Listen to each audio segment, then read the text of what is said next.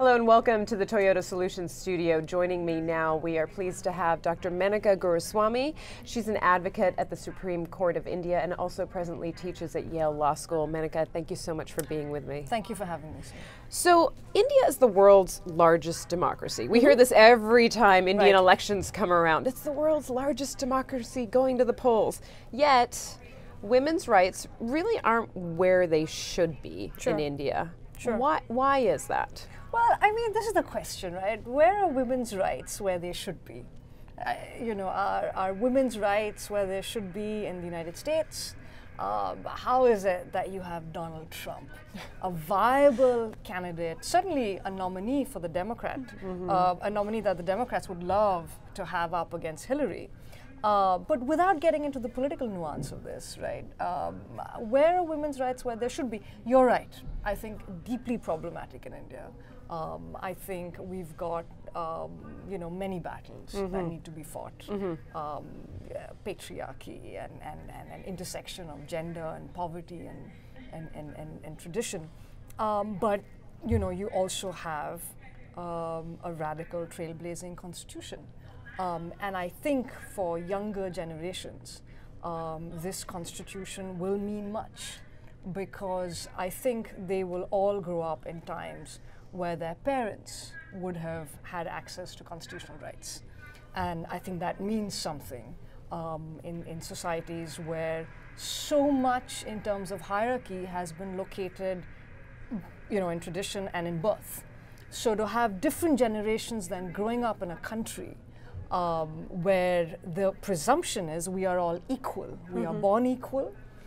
We have a right to equal opportunities, and we will, in many ways, die alone and equal.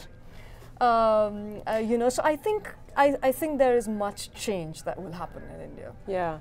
I believe you talked about this in the panel as well. The 2012 Delhi gang rape case brought a lot of recognition to women's rights in India. Right. Well, what do you feel needs to happen? Not necessarily another horrific incident and crime like that, but what else needs to happen in terms of either people taking action or more women in various roles to make a significant impact in moving women's rights forward?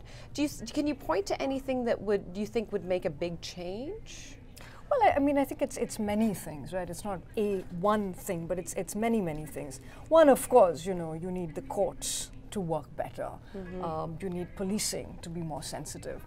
But really what needs to change is how do we raise our children? How do we raise our sons and our daughters? How do we raise our nieces and nephews and grandkids? How are our homes organized? Right. It's so funny you say that. Did you see that ad that went viral?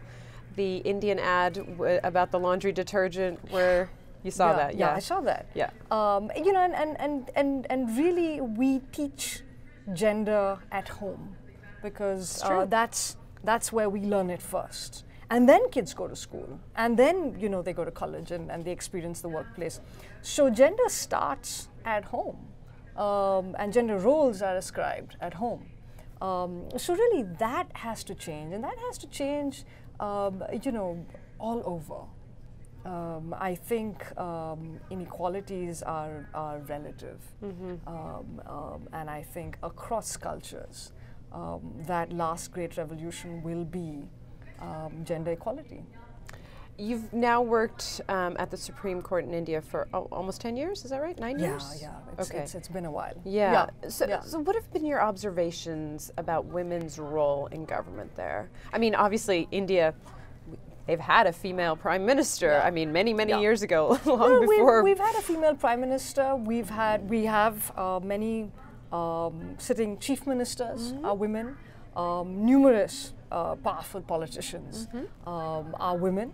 It's a political fabric that is used to, accepts and is and holds in great regard many women politicians. So it's a democratic tradition which has been good with female politicians. I'm sure they've had extra challenges, which most are not willing to share in the press. or publicly. But nonetheless, I think in terms of democratic fabric, in terms of on the election trail, people are used to seeing women campaigning not just, as supplementary mechanisms, but as the main item on the ticket, So I think that it's a very interesting democratic tradition.